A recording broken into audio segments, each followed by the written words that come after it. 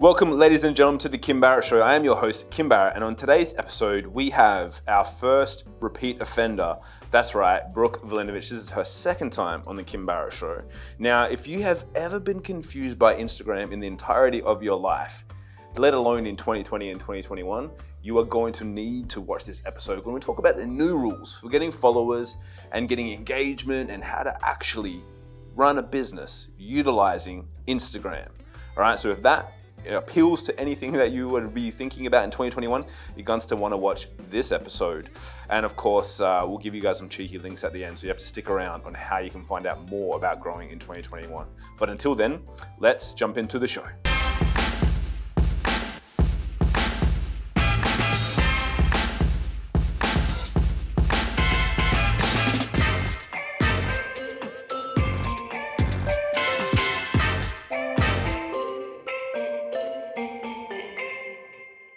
Miss Brooke V, welcome back. Welcome back. First time I would say welcome back to the Kim Barrett Show. I can't believe I didn't know this was a thing that you could only be on once, and now I feel very privileged. Everyone only gets one, apart from you. You're the only one that's got two. Does that mean I stuffed it up on the first one? Yeah, look, I mean, I think the only people that listen was like me and my mum. So, and my mum. Yeah, exactly. So it's like we had to get you back to redo it. But we were prepared because even today I wore my Brooke socks. You're wearing donut socks. My donut socks. Damn it! I wish I was wearing donut socks. It's all right. One of us had to wear donut socks. At least one of us is on brand. Yeah, that's it. I'm on Brooke's brand today, guys. Yeah. Now, Brooke, we wanted to bring you back because, and I would normally ask the same question every single time to people, but people already know. And if you don't know, go back to Brooke's first episode, listen to that, then come back and listen to this one. But for those that don't, if someone was out there and they hadn't already listened to it, give me just the one liner. If I met you at a party and we're having a few drinks and I was like, Brooke, what do you actually do? So I teach you how to launch and grow a business using Instagram. Boom, simple. It's my one-liner. Yeah. That's my elevator pitch. Yeah. But like we're only going on a really short elevator ride. Yeah, yeah. Just like half a floor, like, oh, cool, get out. Get out. Still going up to the top floor and you're like... I just say it over and over and over. That's it. See you later.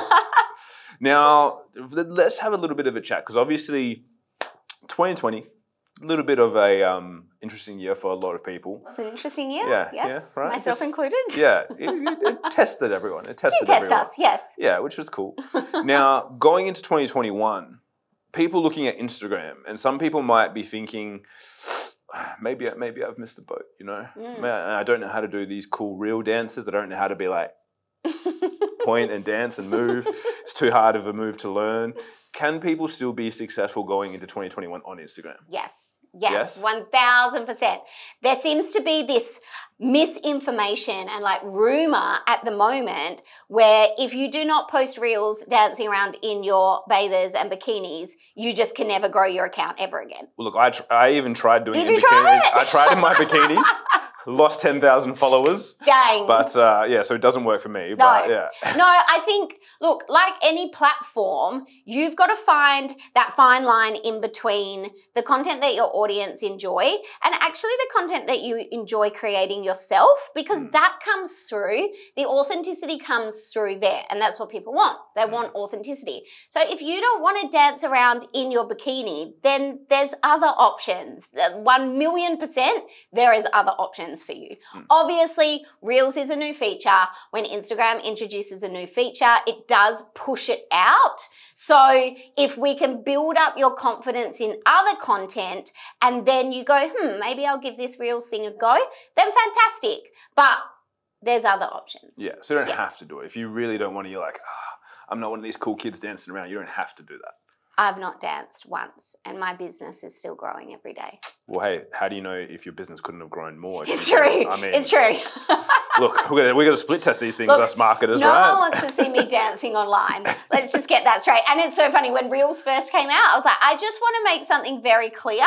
I will not be dancing on Reels. So I'm staying true to being my authentic self and not doing that for the sake of the people. Yeah, well, I'm with you as well. Everyone was like, the guys in the office were like, Kim, like, get on them. And I was like, it's just not my jam. Nah. And it's like, because people know, it's like, that's not my thing. It's like, I'm not dancing. I'm not dancing to... But the thing is as well with Reels, which I think so many people don't realize, you don't need to have like multiple clips of you dancing or whatever it is. You can literally put up a 30-second clip of any video and make that a reel.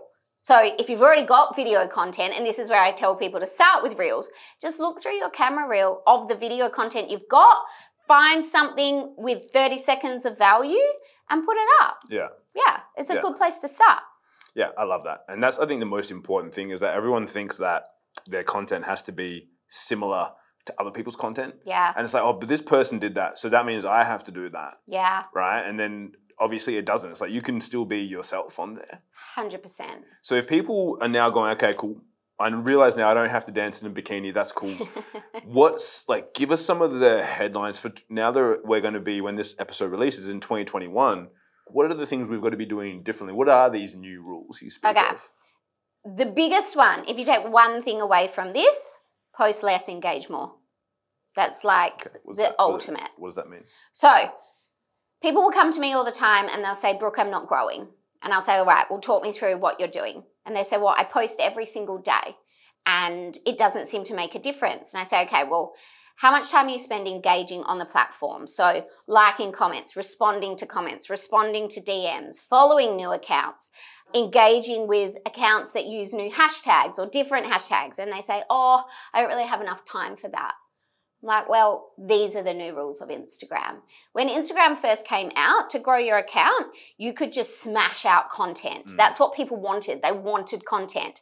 But now they want more authentic connection to the brand. They want engagement. They want to know that if I send you a DM, you're going to respond to my DM. So if you can switch, obviously creating content is still extremely important and always will be, but you need to put just as much time into engaging on the platform as you do to pumping out content on the platform.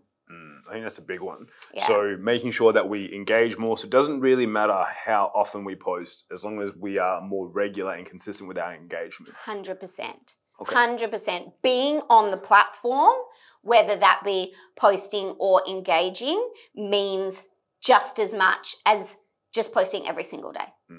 Okay. All right. Awesome. So that's rule 1. Well, that's kind of a combo of all of the rules. Of all the rules combined? Yeah. Yeah. So shall we go through the rules one by one?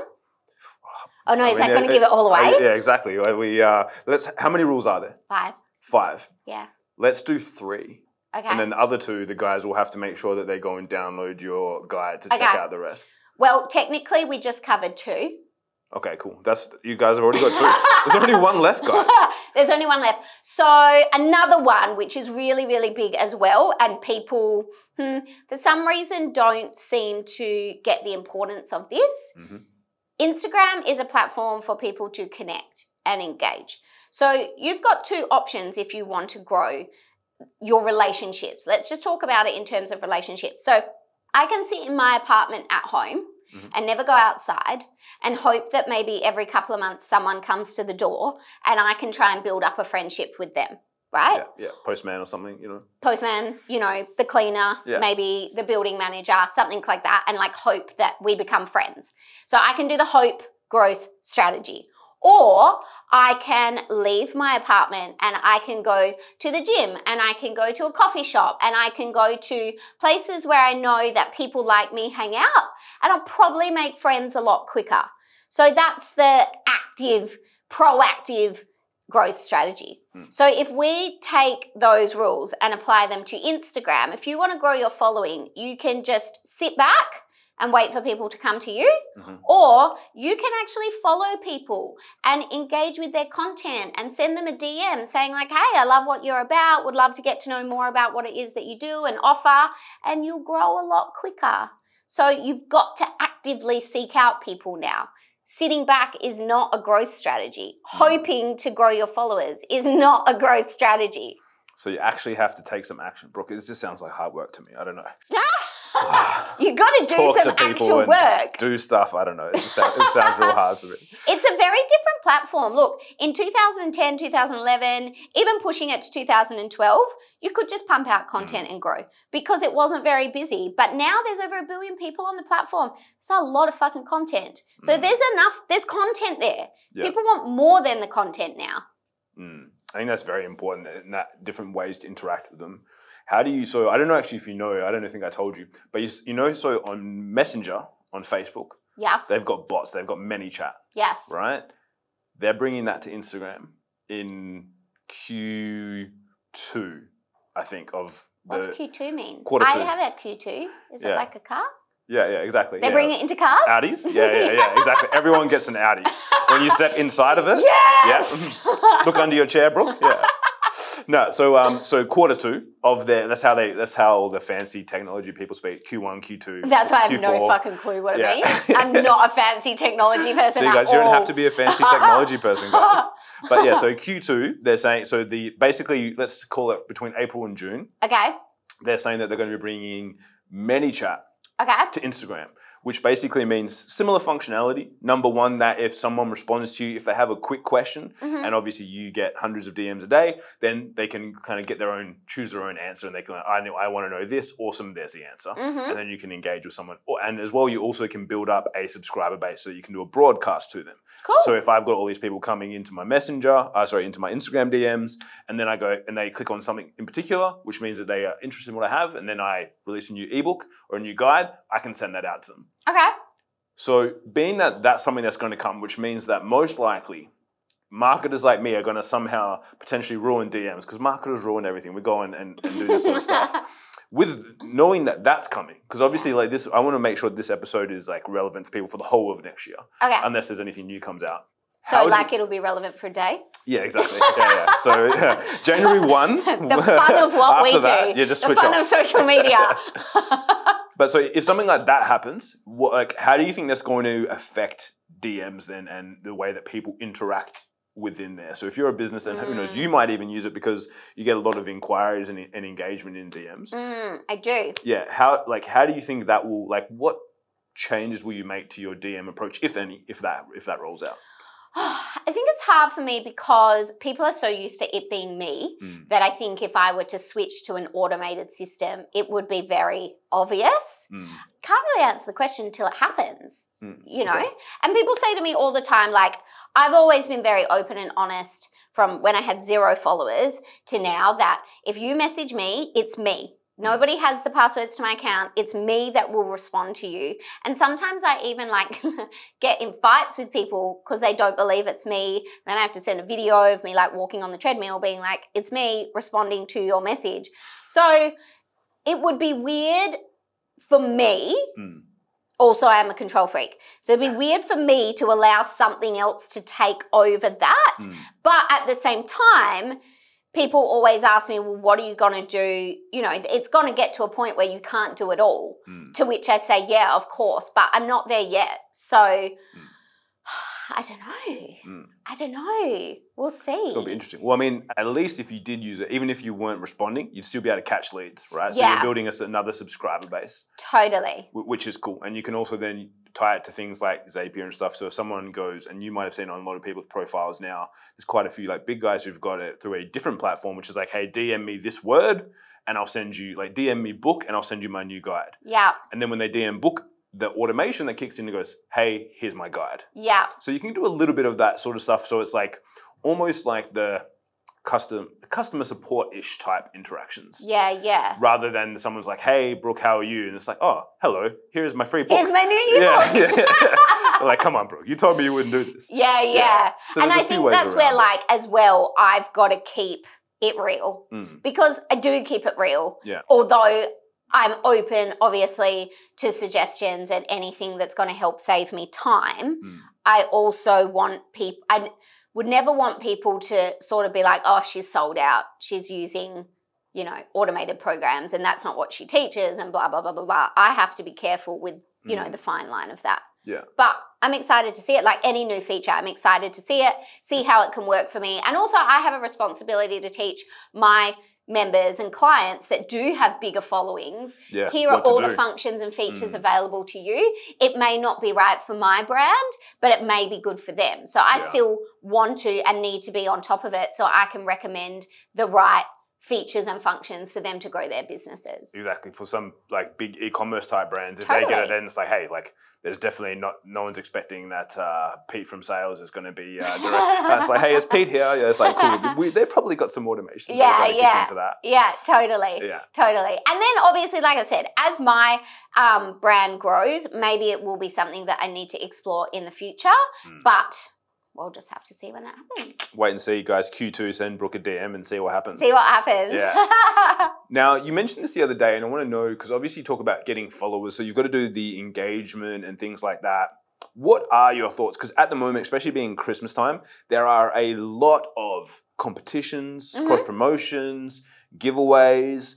And I think we kind of maybe briefly touched on it last time you were in, but especially at this time of year, what's your viewpoint on those? Love it. Love them? I'm actually teaching it this week in the social club. I think that's why I saw it in your stories yesterday. Yeah. So teaching people how to legally run a giveaway, because Instagram obviously has its own, disclaimer. It has its terms and conditions to how you can run competitions and giveaways on the app. But ultimately, if you can create something that's mutually beneficial for your business to gain, followers, engagement, leads, website traffic, whatever it is, and your customers get something too, or potential customers get something too, it builds up that brand reputation, it builds up that trust. And it's Christmas time. It's the time of giving. So I'm totally here for it. You just got to do it the right way, like 100%. everything. Yeah, we had just this week, which is, I think it was, whatever the date was yesterday, 8th or something like that of December, we had... Social Club 3rd birthday. Social Club's 3rd birthday. That was the date. There we go, guys. We had Paul Getter, so at Paul, on his Instagram account. So he's got like 1.1 million followers. He was on our podcast, told us a similar strategy and looking at it, but they do some of the very big ones where they're more involved with like the Kim Kardashian-esque type giveaways and things like that. Oh, same. Yeah, got to win my Gucci bag. We're besties. Yeah.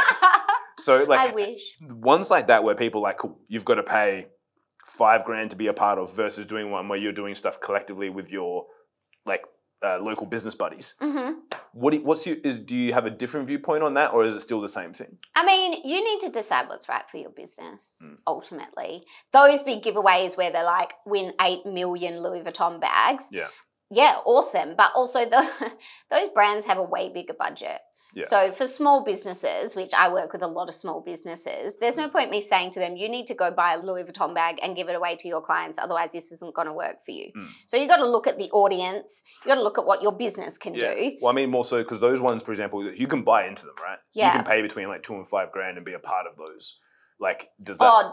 do I agree with that? Yeah, like if compared to doing your own giveaway where let's say you and I did a giveaway, similar businesses, similar audiences, and we go, hey, we're going to do a combined giveaway, follow Brooke, follow Kim as part of it versus like, hey, follow these 65 accounts that are part of Got what you're saying. I probably wouldn't want to do the other option because you've got to think about your audience who actually has a need for the product or service that you offer. And in those kind of giveaways, they're probably not people that are ever going to buy off you or interact with you or will probably unfollow you as soon as the promotion's over, which kind of defeats the whole purpose. Yeah. So I would say, for most small businesses, it would be more beneficial to just do your own. Yeah. Yeah. We actually should do that. We should do a combination. Let's do a giveaway. Let's do a giveaway. Okay. I'm excited. Yeah. Guys, stay tuned. Hopefully by the time this comes out, we'll put it in there. We'll get me, Brooke, and some of our friends, and we'll do something cool. We'll do something cool. We'll do a cool giveaway. Like the ultimate digital marketing island retreat. That sounds fun. Yes. Well, our goal for our mastermind is to do a retreat on Necker with Richard Branson. Oh, I'll be there. We've got some contacts to get into it, so it's bloody expensive, but it's a goal. But yes, let's do. Or you could just do Kim Kardashian's island that she just did her 40th birthday on. Apparently she hired that. I wonder how much she paid. But then she wouldn't be there. Whereas Richard Branson's island, he's there. So you can be like, true. This is my new quite close friend, Richard Branson. If you got to ask him one question, what would it be? Sorry, I always take over interviews. No, that's okay. I like it when people ask me questions on my show. I'll put you on the spot. Richard Branson, if I could ask him one question. One question. So the question that I would ask him is, hey, this is what my goal is. This is what I'm doing right now. What would you do differently to what I'm doing? Because a lot of people go, oh, like, what's your biggest regret? Which is another good question, or your biggest success, or whatever. But I think a lot of people miss the opportunity when you're speaking to people who can actually make a tangible impact. It's like, well, if he said, Kim, you can ask me any question, that would I wouldn't just ask it when I just come, hey mate, nice to meet you. Hey, would fix my business. But if I had the opportunity and he said you could ask me anything, That's how I would approach it, because then it's like, Yeah. well, he thinks differently to me. Yeah. So he could probably come up with 3 or 4 different things that maybe I've got no idea of. Yeah. That I could just be like, cool, I'm going to take all of them. Thank you very much. Same. And I think that's a really good point that you raised. People get so sort of caught up in their story, but it's like you have access to this incredible mind to help your business and put the eyes on your business for 2 seconds. So get what you can out of that, because that's a really unique opportunity. 100%. So when we go to NECA, we'll be doing that for Okay, sure. let's do it. Yeah. So what would you ask him? You can't ask him my question. You have to choose your own. Oh, okay. Well, I would say if you owned the social club, what would be like 3 fundamental things that you would do over the next 12 months to grow it? You wouldn't be like, hey, Richard, can you give me a shout out? Like right now on Insta together? Can we do a selfie? Can you tell everyone to follow Brooke at Brooke Vulinovich? No, I wouldn't do that. No, I would want, same as you, I would want that like strategic knowledge that he has on my business. Yeah. Yeah. Yeah. Totes. I love that. Totes. Cool. So is there anything else that people should be thinking about? So let's just say they're listening to this in the start of Jan, which I hope you all are, to set their year up for success. Regardless of the algorithm changes and the new releases and features, apart from engaging and things like that, is there anything that you would give to the listeners and just say, hey guys, like, just do this year, do this? Content planning, 100%. So in the social club, we do monthly content planning, because if you can sit down and plan all your content out for the month, then every single day, instead of going, oh my God, what am I going to post today? I don't have anything to post. And then you post something that's not relevant or not valuable, or you don't post at all, you can spend your time engaging. So if you can just sit down and know, okay, on Mondays we post this, or on Wednesdays we post this, or this is our set schedule for the month, then you can invest more time into engaging and growing your brand rather than panicking every single day or every couple of days or however often you post. Yeah, that would be my number 1 tip. Take it seriously. Take it seriously. Yeah. And with engaging, what's the first step? So let's just say that, okay, cool. Because some people, I think when they go, cool, I need to engage, then they're like, what should I do? Yeah, like how do I find the people to engage with? How do I actually find my prospective clients so that I can engage with them and then, and then go from there? Like what's like one step? Because I know you teach a lot of this stuff inside of the social club membership, which is ridiculous as well, guys. Like, I don't know why she charges like not much money for this. You should all go and get it if you're listening to this. We'll put links in the show notes. But what's like the first step that they should do? So first step is think about and have a little brainstorm of other accounts that your customer would follow. Go follow those accounts, engage with their content, have a look at the people that comment on their content and follow and engage with them as well. So that's the starting point for finding where your customers hang out online and increasing your brand awareness on those accounts on Instagram. That would be my starting point. And what about the people that go, but Brooke, they are following my competitors and I don't want to go and follow my competitor? What would you say to that? Well, don't follow the competitor then. Go on the competitor's account. Yeah. Have a look at their posts, look at the comments, follow those people. That's what I would say. I like it. Yeah. Awesome. There you go, guys. No excuses now. Yeah, hot tip. Now, try and do like 10 a day. 10 accounts engaging with, or 10 new accounts you're going to go follow? Both. There you go. It's the 10-10 rule, guys. 10-10. Yeah, exactly. Boom. Now, obviously, we mentioned you do some cool stuff. You've got social club membership, social club plus, whole range of cool stuff, but you've just got this new guide as well that's come out. Yes. Tell everyone what's, like, obviously we kind of alluded to a few like of the hints that you've given us in there. What else is in there for guys? If they want to go and check that out, what else is in there? So the new guide is the 5 new ways to grow your followers in 2021. All you have to do is read it and apply what it says. It's that simple. It will give you really, really easy and understandable things that you can action today as soon as you read it, and also action every single day to be able to grow your account in 2021. Awesome. So guys, if you want to grow your Instagram accounts, you got to check it out. So we'll have the links either above or below in the show notes. So check it out. Obviously, I'm assuming the best place for people to connect with you is Instagram. Yeah, it's a good start. Good start. Good starting point, guys. Could you imagine if I was like, I don't really check it? Nah. Follow me on MySpace, guys. That's where it's happening. Oh my God, do follow me on MySpace. Oh my God, how embarrassing. There we go. We'll link up her MySpace as well in the show notes, guys, so you can go and check it out. Now, Brooke, thank you so much for joining us. And I would be remiss if I didn't ask my favorite question of all mine, which is there any question that I didn't ask you today that I should have? Oh, that's right. You asked me that last time. Yeah. You could ask, ask me what's coming for the Social Club in 2021. What's coming for the Social Club in 2021, apart from learning how to do that? Yeah. I have really long arms. I do. They're really long and skinny. Whenever I have like photos or stories where my arms are up, people will DM me and be like, did you Photoshop that? I'm like, no, my arms are just that's legit. Really long and fucked. Okay, so what's coming up for the Social Club? So this was one of the plans for this year.